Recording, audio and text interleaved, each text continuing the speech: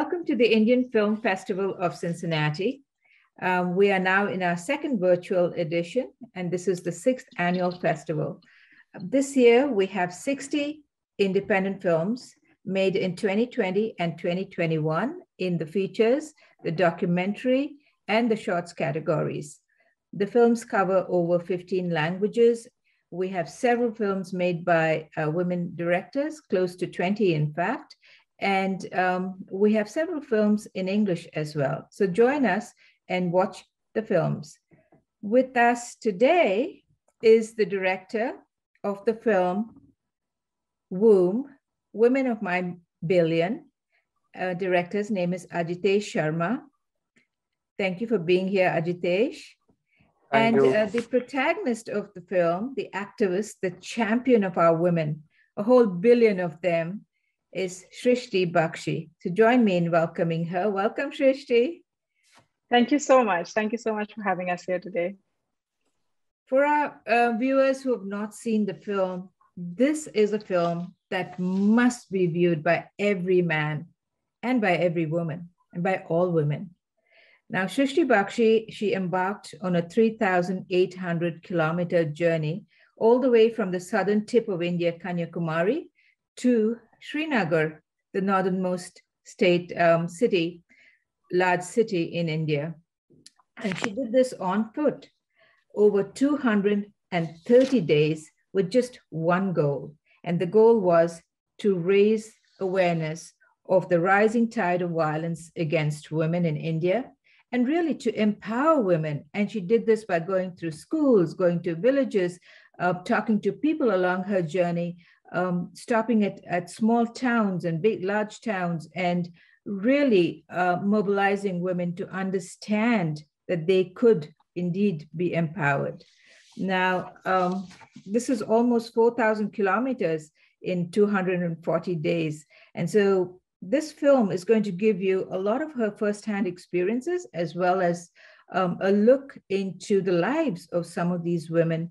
They're going to talk to you about their journey.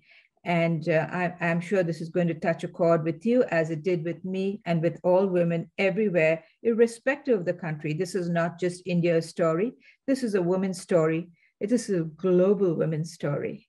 And with that, I want to say, welcome again, both of you. Thank you. Such a lovely introduction. Oh, thank you. This movie really touched a chord. I know I'm of a different generation, but in spite of that, this is something I strongly believed in. This is something that I live every day. I still have my maiden name. My kids have my maiden name. And, I think it's time for women to stand up and take back their power. And I think you did just that. So I'm so proud of you.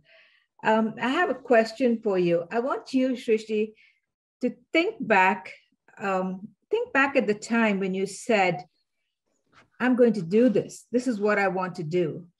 I am going to do this. What was that moment like? And when did that happen? And could you just talk about it? Absolutely.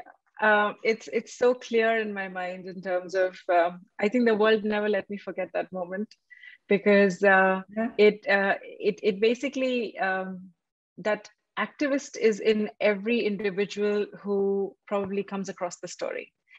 I always say that I might be the face of this movement, but there is an army of people behind me. And each of them are as much a part of this journey, of this movement, as much as I am, because all of us came together on a mission, actually. So I very clearly remember that moment when I decided to do this.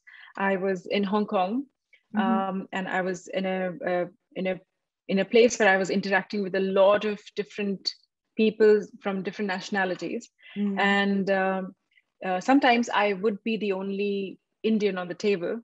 The conversations would always start with, India is such a fascinating country. It's so beautiful. We would like to visit. And then it will always take a U-turn and talk about the safety of women in our country. I am an army officer's daughter. I am a patriot. and I've been raised as one. So this would hurt me in terms of why my country is seen in such light every time. So this was at the back of my head. And of course, I was very, I was consuming a lot of news from the country. And no matter what, somewhere, some news about some kind of violence inflicted on a woman would reach me. And every time it did, I would take to the keyboard and express my anger, and how we all like obviously put out on social media in terms of what our thoughts, our opinions are. And I did that. I count myself as an armchair activist for the longest time in my life. And then came a day when I came across every one of us have that kind of thought process that we want to participate and we want to do it, and that's how we do. And then came a time when I came across the Highway 91 case, where a mother and a daughter were gang raped on a highway in front of the father. And I think it was the way the article was written, or I don't know what state of mind I was in at that time, but I lost my balance. I felt extremely sad, upset. I felt a sense of failure in a way, and that brought me to have open discussions with people around me and my network. So my network was by that time in places of important positions in different corporates, in the government. And whenever I would try to discuss it, everybody would have this very hopeless kind of an attitude, saying that, yeah, this is very common. It's very sad, and aisa to hota hai. A typical, a sense of this is never going to change, and how lucky are you that you're not in the country and you've moved. For the longest time, I think I was bothered by any news article that I came across, which was focusing on violence against women. I would take to the keyboard, vent my anger, share my opinion with the world, and then move on. Until one day, when I was in Hong Kong and I came across this news article about Highway 91, where a mother and a daughter were gang raped in front of the father. And I think that day was absolutely, something which I clearly remember. It was a day when I lost my balance. I felt deeply hurt and failed because, I have grown up to love my country. My father's in the army, and we've been raised patriots. So this entire news article just reminded me of what was wrong with the world, what was wrong and absolutely horrific happening in India. So I went back home and I started just making a few calls to my network. At this time, my network was placed at very prominent positions in the corporate world or in the government. And time and again, the only answer that I could get from my network was that aisa to hota hai, and this is very normal. And it was something that didn't bother people at all. And that, I think, bothered me even more, that here is a 13-year-old girl whose life has changed forever, and no one wants to bat an eyelid to what has happened to her. No one cares. So that is the moment when I decided that I think I would have failed my father if I didn't do something about this. And I started just brainstorming with my husband on what could I do, what different things could I do. And there, several days after, is when I decided that, okay, I'm going to take up a journey in India, because I wanted to meet these women. I wanted to talk to them. The least I could do was talk to them and understand this violence. This journey was not aimed at, it was not a morcha that stop violence, or it wasn't aimed at that we will change the world or change this reality for women. It was aimed at understanding the reality on the ground. It is very different from reading a news article about what is happening on the ground to actually facing women and facing people who have faced this. So that is what I ventured out to do. I packed my bags and I came back to India, and I decided to walk across the country. Sometimes it feels like when you're very angry, people say that, you must go out for a walk and just calm yourself down. I think I just took a very, very long walk. Wow, you just took a very, very long walk. And reflecting on your answer, India is such a diverse country, and you traversed the entire length of the country, right? Did you see differences in the way women were treated in different parts as you went on your march? Um, no. The language of violence is very similar across the whole world.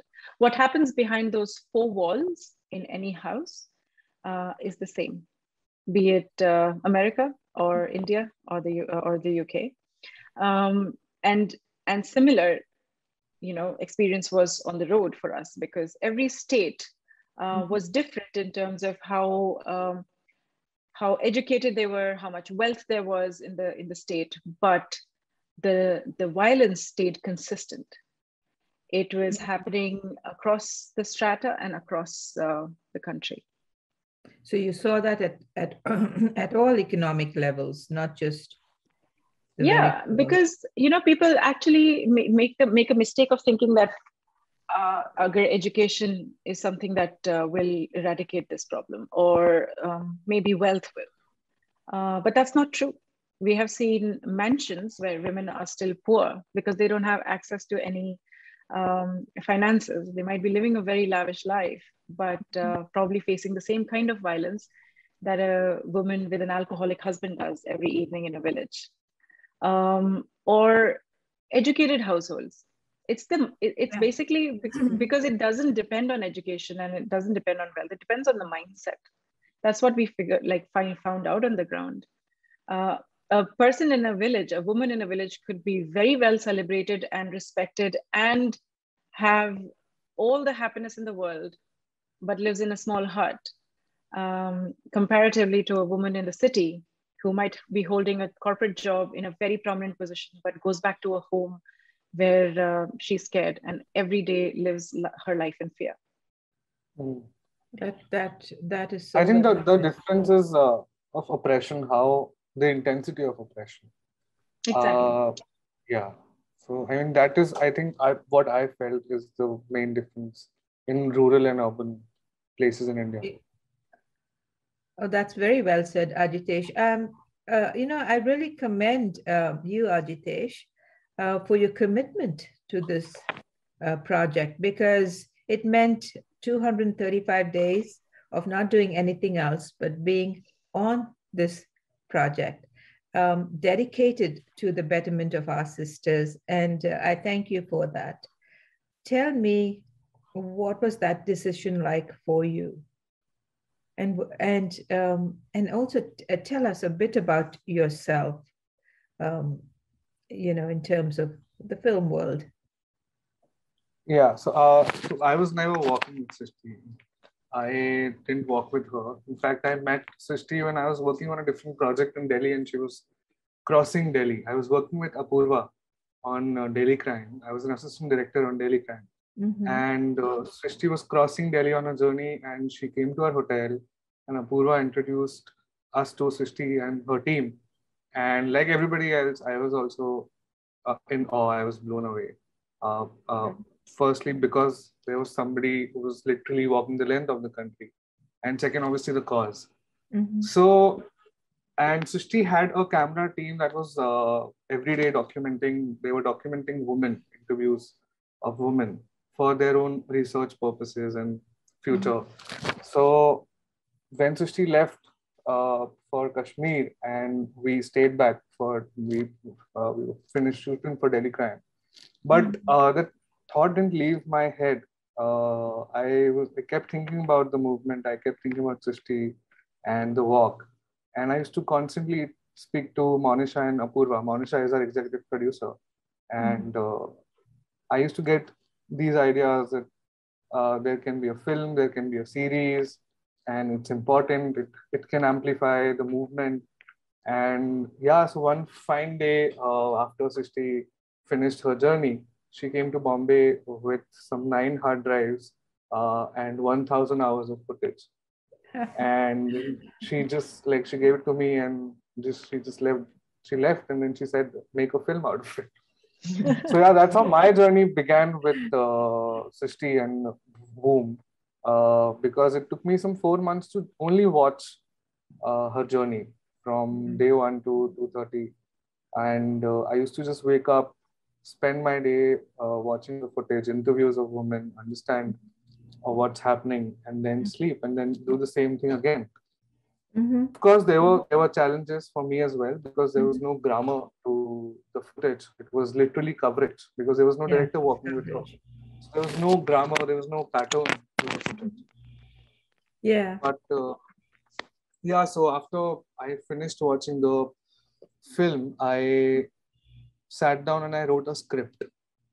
I started imagining myself walking with Srishti, and I was just imagining how would I have shot the film.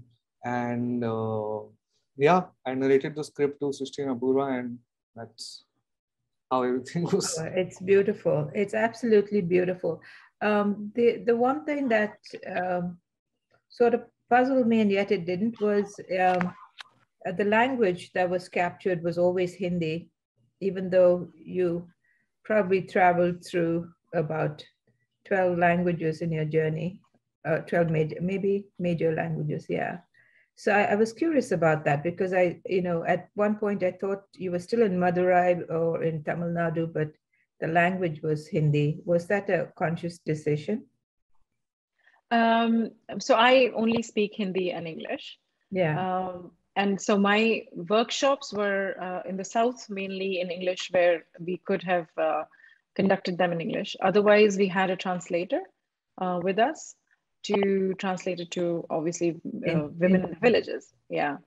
Also, up until Bangalore, we were in the South Belt, and there was a heavy use of, obviously, Southern languages.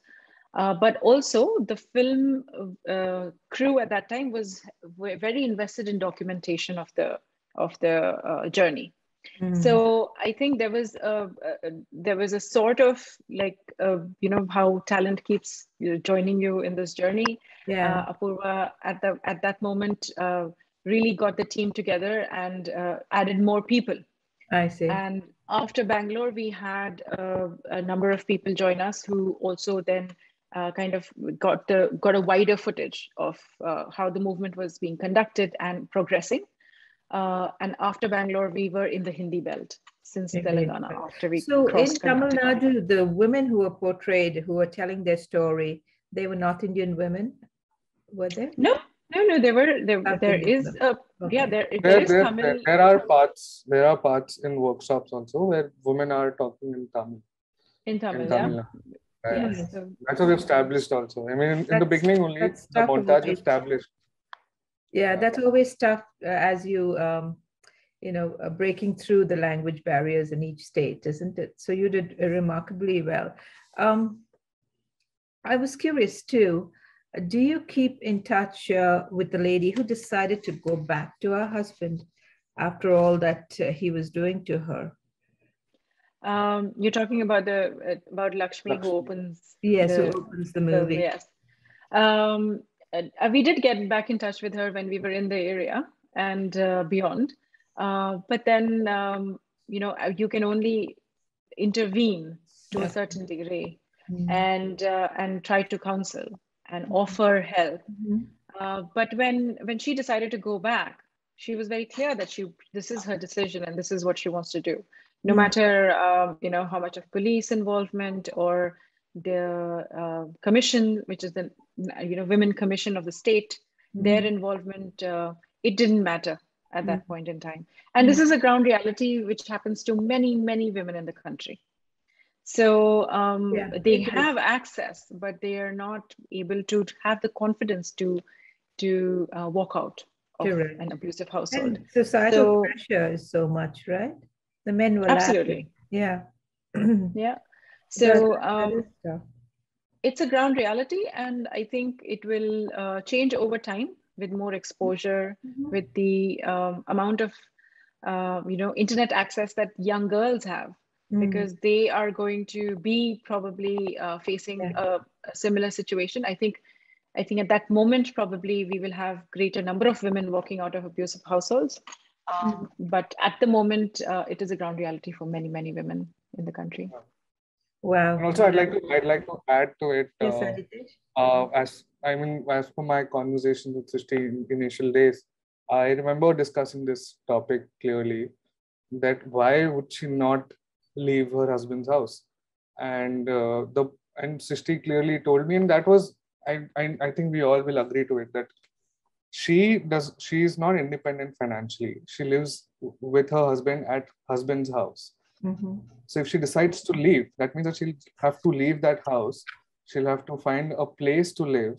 Plus, she'll need some money. Where will that come from? She's never worked outside the house. So I think this is one of the major reasons. And I mean, when we talk about women empowerment and everything, but yeah, I mean, nobody talks about financial independence for women coming from that sector, because they really can't do anything. Every night she's getting beaten up, and next morning things are normal. Because yeah, that's how. Such a shame. It seems like a shame, but it is, I think, the story of women everywhere, even here in this country. You know, if they don't have access to finances, it makes it very hard for them to then be independent. And you know, this like I said, is the story of every woman across the globe. And it's because of patriarchy. So what do you think enables this patriarchy to happen? Why is that so? Because even in our own country here in the United States, if it were not for the war, women would never have joined the workforce. You know, they joined the workforce because of the war. And now women are part of the workforce. But even so, you know, women, as we know globally, are historically paid less in the United States, and roles seem to be so well defined, even in this society, you know. So what do you think is the reason for this patriarchy?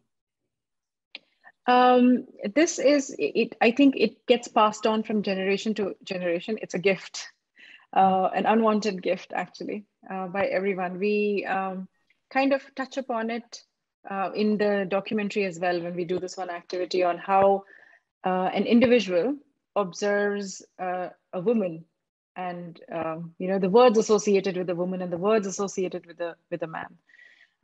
There itself, you will be able to understand, no matter if it was a crowd in a village or it was crowd in a school, in a very premium international school, or in corporates. Things like strong and you know, financial independence, everything associated with men, and demure, coy, multitasker, mother, everything was with the woman. So, but these are the differences that have been given to us by society. We were born pretty equal, with very minor differences as a man and a woman.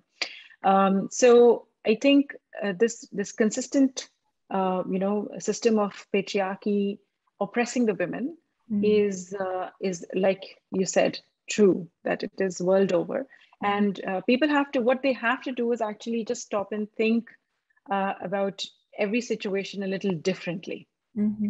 And when you start questioning these you know, things which are very, very blatantly gendered, is when you start realizing the kind of exposure differences that you have been, your childhood has you know, made you experience.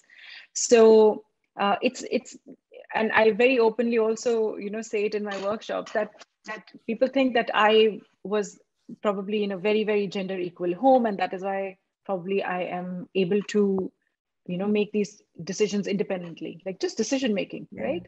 And it's but that's not true.